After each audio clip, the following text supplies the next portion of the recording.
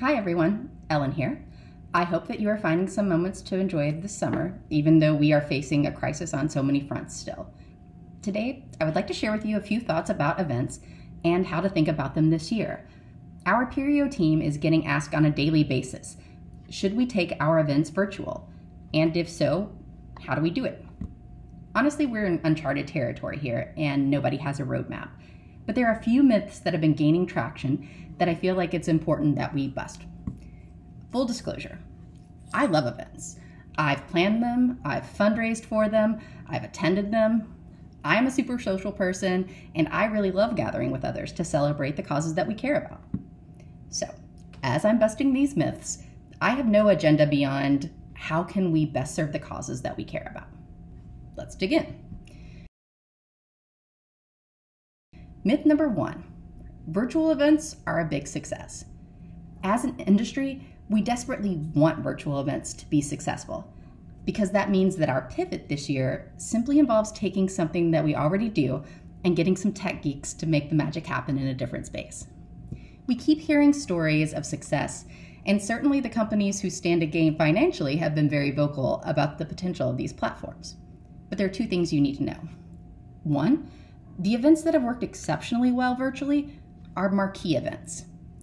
Those are the events that we can all name that are so ingrained within our community that we can't imagine not doing them. Most events don't fall into this category. They are raising significantly less than they did in person. Number 2, most of the dollars raised virtually for events are raised before the event, essentially through major gifts and DIY peer-to-peer fundraising. The event is mostly just the celebration. So ask yourself about the people that you're planning to ask for an event gift. How could I inspire them to give otherwise?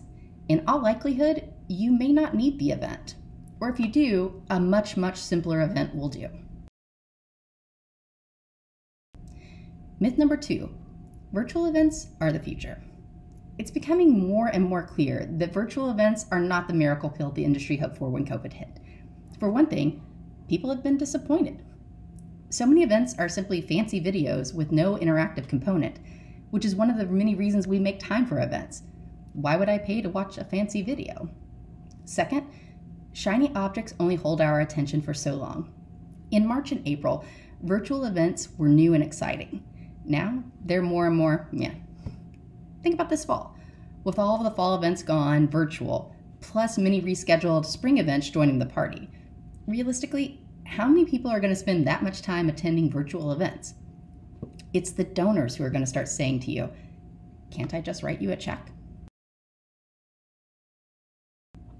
Myth number 3, I don't have a choice. And actually, that's where your choices come in. Donors do want to just write you a check, or really they want to donate online. We've gotten it into our own heads that we have to go through a party in order to justify our ask, that we have to give them something in order to cajole them into giving. The reality is, people want to give. Foundations want to give. Companies want to give. And they want to give to your mission. The event at this point is just details. So free yourself from the pressure to go virtual.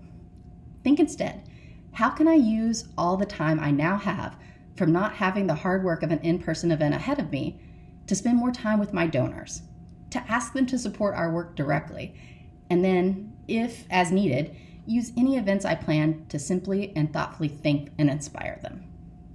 At Aperio, we believe in the power of your mission. There is something that you are doing that the world needs right now. That is what donors want to support, and they want to do it before you throw them a party. Thank you.